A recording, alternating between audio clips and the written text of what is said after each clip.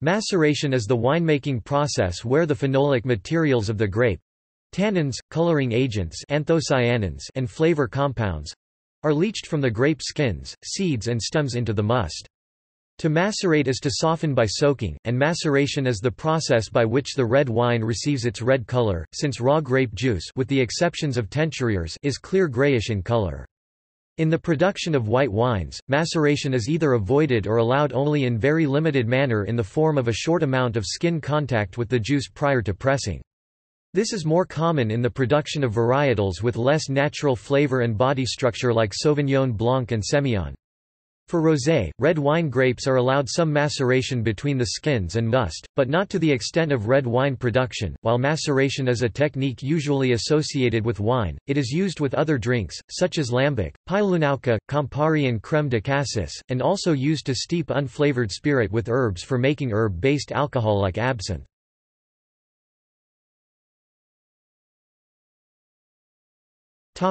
Process.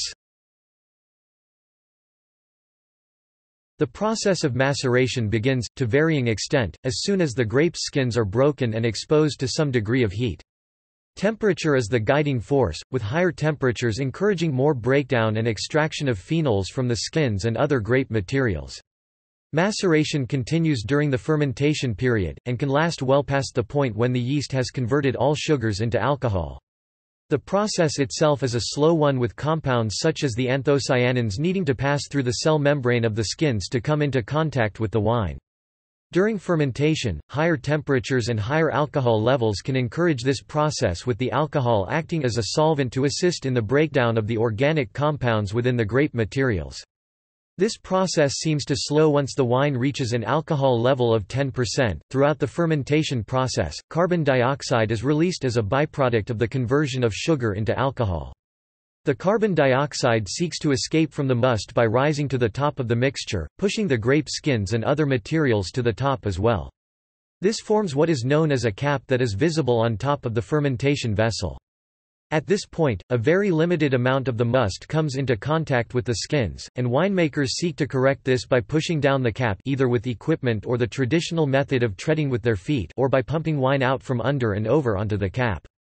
This process of pumping over or punching down the cap is done often throughout the fermentation process, depending on the extent of maceration the winemaker desires. An efficient and modern method of maceration is the pneumatage process, in which compressed air or gas is sequentially injected into the juice. The bubbles created during the pneumatage process uses gravity and the weight of the juice to circulate the wine juice with the cap of skins and grape solids, allowing for greater extraction of aroma, coloring agents and tannins to diffuse into the wine juice. Must.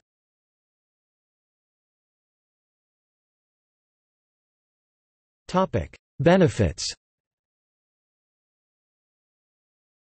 Depending on the varietal, the process of maceration can help bring out many flavors in the wine that would otherwise be lacking. It can enhance the body and mouthfeel for many wines, as well as strengthen the color. Greater extraction can add to the complexity and life expectancy of the wine by developing more complex tannins that will soften over a longer period of time. With these benefits does come the risk of developing various wine faults, such as the development of acetic or volatile acidity. Too much extraction can also increase the harshness of some tannins to where the wine is not very approachable to most wine drinkers.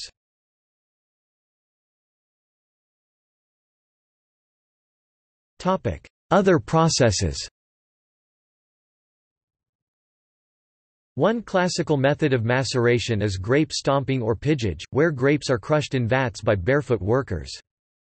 The process of cold maceration or cold soak is where temperatures of the fermenting must are kept low to encourage extraction by water and added sulfur dioxide rather than relying principally on heat and alcohol to act as a solvent.